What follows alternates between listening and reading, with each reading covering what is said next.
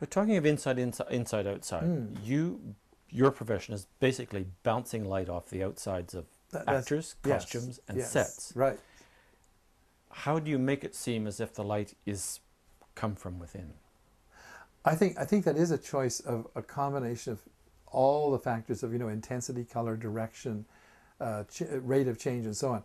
And it does really come back to this business of that if a character is what would you call him, like a bright, sparkish character, you might find a way to give him a little more kind of edge in light, so that the all right, let's get very specific. Maybe we can make a two-shot with the other camera.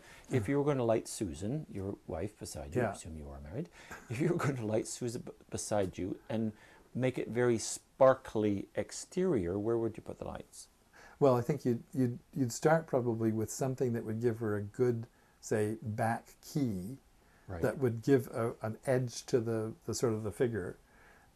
Then probably so fairly high and not necessarily directly back, but like off to the side, and then you'd fill in with what would in fact be probably one light from one side stronger than the light from the other side, so you've got a nice sort of edge of like highlight versus, I mean, when I say highlight versus shadow, we're not talking relativity, but one side looks like sharper than the other side.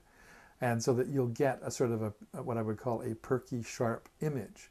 If it were the case that we wanted to light her very romantically, you tend to lower the angles of the light, so you fill in, so you see lots of eyes. Lines.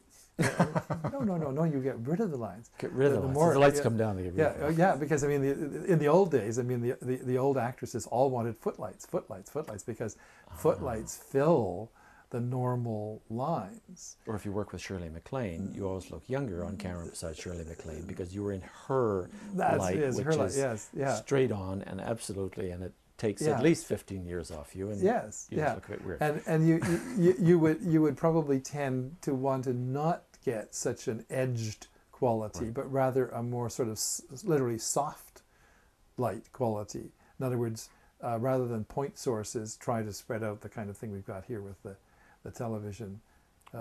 And so that you're looking at ways always, I think, of trying to, as I say, create that appropriateness so that the people feel at home. I mean, when I say that the audience sees people feeling at home in the space. And let's take it one step further with Susan and lighting Susan.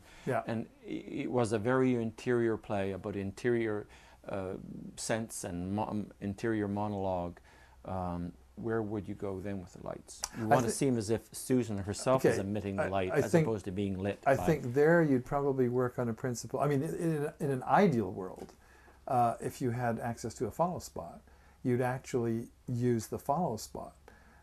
So that like each of the characters, say if there's 3 characters in a scene, each of the characters actually has a follow spot, so that the faces are kind of always glowing that little bit more than the surround. And in fact, I mean, it's your business that nothing is new under the sun, because you go back to good old David Belasco, and he used to do this way back in the, I guess it was the teens and sort of early 20s, that he would have 5 operators on the lighting bridge above a proscenium stage, each with a little tiny lamp, and he would follow each of the principal characters. So each appeared to be kind of glowing. Now, if you can't do that, if it's a fairly static scene, you would put what's called a special on each of the faces, so that the surround was sort of soft, and you could call it sort of soft edged, but you just simply glow the face that little bit. In say ballet, you want to pick out, like in Romeo and Juliet, you want to pick out the 2 principals, Romeo and Juliet, from the crowd at the big ball scene, and you get a couple of really good spot operators who can just edge the light levels a little bit above the ambient light for those 2 characters.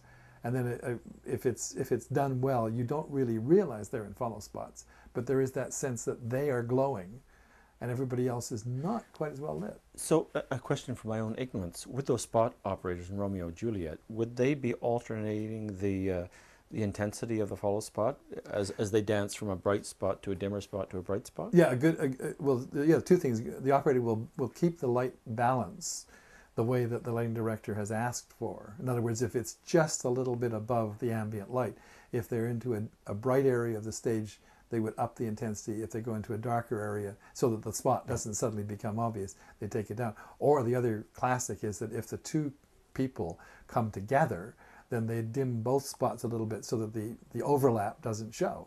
Right. And you get, I mean, quite honestly, this is where my work relies tremendously on the skill of a lot of the people I work with. And a really good follow spot operator can make the lighting look fantastic. A really bad operator can make the lighting look unbelievable. I mean, I remember one show where they didn't spot, because the light was always behind somebody and it was always badly out of focus. I mean, it was a great big dead spot, sort of in the center of the beam or something, so that you had this funny sort of donut effect.